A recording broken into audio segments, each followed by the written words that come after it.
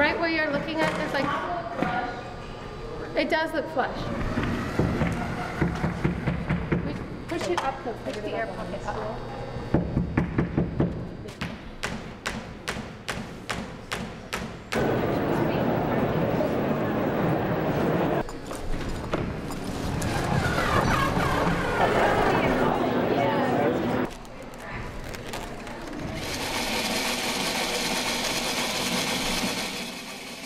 You are in the Rhode Island Convention Center in downtown Providence, in 26,000 square feet.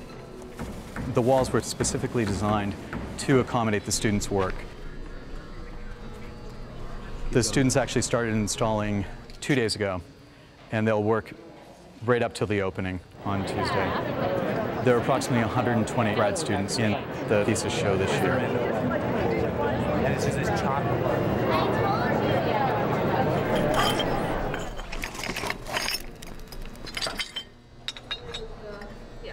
I just kind of made myself a nice palette.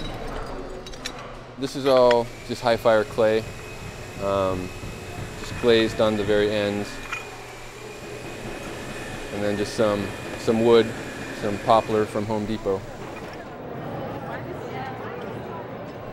I come from a background of interactive media design, and I'm a designer, but I've been taking a keen interest in robotics and machines and programming in general.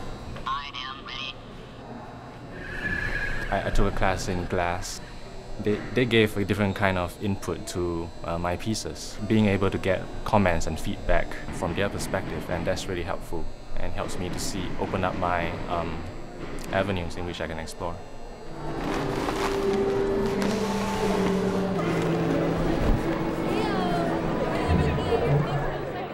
Well, a lot of my work has actually been about sort of the intersections of craft practices and computing. So the history of computing is tied to the art of weaving. The first programming was inspired by the Jacquard loom. Both used a system of punch cards, each open or closed hole representing the 1 or 0 of binary language.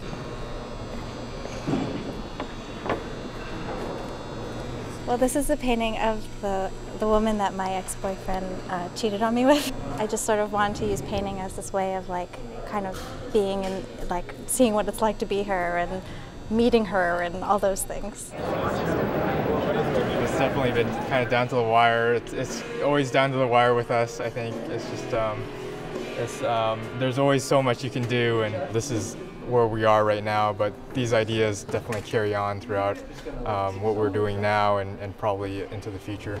An opportunity like this to get our work out and put it next to digital media and put it next to sculpture and put it next to the painting majors, for example, it's really nice to see everything in context.